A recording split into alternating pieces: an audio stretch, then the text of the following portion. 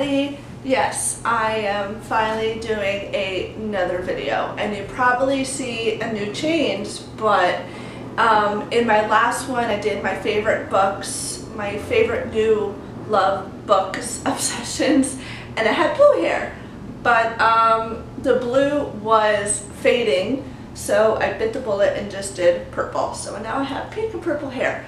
So this video I've actually wrote down ideas of what I wanted to do for new videos, and since I want to do like lifestyle for this channel, I thought I would do my tips and tricks for maintaining dyed hair and some of my favorite hair products. So that's what this video is. I'm just going to put a disclaimer. I am not a hairstylist. I am not an expert. These are just tips that I learned that help me maintain my hair when it is dyed, because we all know that if you dye your hair, there's no such thing as low maintenance. So that's my little disclaimer. So I'm going to get into my tips, and then I'm going to show you some of my favorite hair products, and I am not being sponsored by these products. These are just products that I love to use. So yes, I don't have the bottle because when I did my hair purple I mistakenly threw it out, but I'm gonna put pictures and the link down to my favorite hair dye link below. My new favorite hair dye is called Arctic Fox.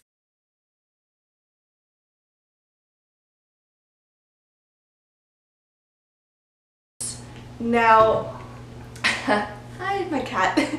Arctic Fox is a company based in California by makers Kristen Leanne and Ryan Morgan. It is a 100% vegan, cruelty-free hair dye, which if you know me, I am vegan. I don't eat products, I don't use products that are tested on animals.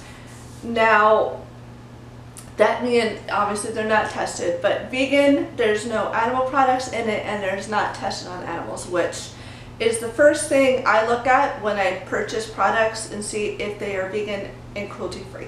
So Arctic Fox it is a semi-permanent hair color, which means it does wash out after 16-ish washes, but there are, I'm going to get to it, but there are tips to maintain the color for longer. Now, when I first used Arctic Fox, I had this pink color is from an ombre hair dye that my good friend did for me a couple, like I would say maybe a month, almost 2 months ago, and I liked it, but I really wanted purple hair. Now, when I had the other color in my previous video, the ends was blue. Now, what was happening is the blue was fading and it was turning like a really light green. The blonde was coming in, and I'm like, no, I do not want pink and green hair. So I still had the Arctic Fox purple, and I basically squeezed that bugger into a bowl, and I did my roots again and the ends. Now with Arctic Fox, it's really thick. It's just loaded with conditioner, so it's actually really good for your hair. It's not like some dyes that you dye it and your hair feels like straw and it feels horrible. Arctic Fox actually preserves your hair every time you dye it, which is even better. So now that I told you about Arctic Fox, there's arrays of colors, but this is called Purple Rain, and I love it. So my tips to maintain colored hair for longer, I actually learned from Kristen Leanne, some from Kristen. I put the link down below of her tips, but I only wash my hair once a week, because the more you wash it, the more the color is going to go down the drain, and we all know that is just not acceptable. You pay money and you put in time to dye your hair, you do not want it to go down the drain. So I only wash my hair once a week, but when I do wash it, it is a process. I actually learned recently from Alexis May, I think her name is, I'll put the video down below, but she told me a process to do that maintains your hair for longer when you only do wash it once a week. So what I do, get in the shower. This is going to be very uncomfortable for the very first time you do it, but trust me, it does help your hair. Wash your hair in the coldest water possible.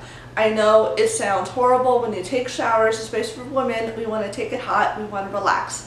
But what the cold water does is it closes the hair cuticles and it prevents your hair color from fading and going down the drain. So wash your hair in the coldest water possible. Don't just rinse it out. Wash your hair in the cold water the entire time. So what I do is I take my shampoo and I wash it once and then I wash it out. And the second time, since you washed it already with the shampoo, really massage it in and you start to get suds. When you get suds, that's a good thing. And then I wash the second shampoo out for the second time, and then I only put conditioner at the ends of my hair, at the ends, because if you put it on the top, for my hair is so fine, it weighs it down. So put the conditioner like right under my ear is what I do, and wash the ends, and it will moisturize your tips. And then I wash out the conditioner. Usually when I put the conditioner in, I put my hair in a bun with a clip, and I wash my face with my moisturizer, wash my body, and then wait like 4 or 5 minutes and wash your conditioner out.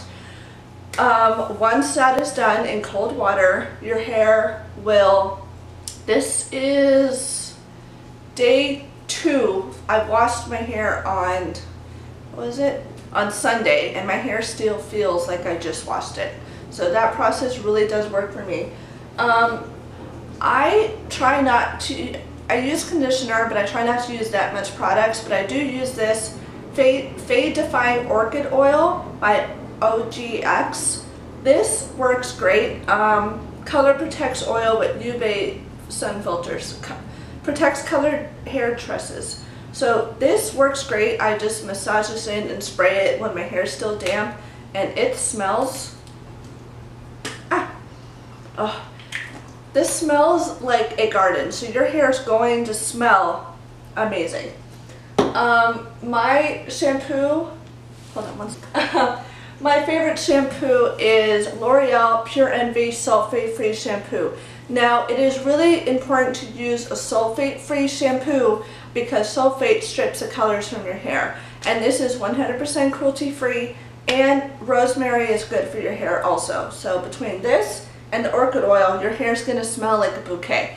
Yeah, and it's cruelty-free. L'Oreal's 100% cruelty-free, 100% free of sulfate, free of hair salt. So this is great.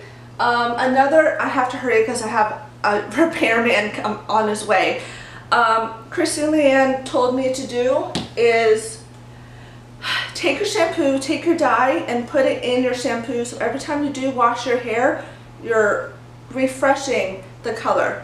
I did it with this one, but I also bought a shampoo that says no dye that doesn't have it, so I don't always have to put color in my hair every single time, but these are great.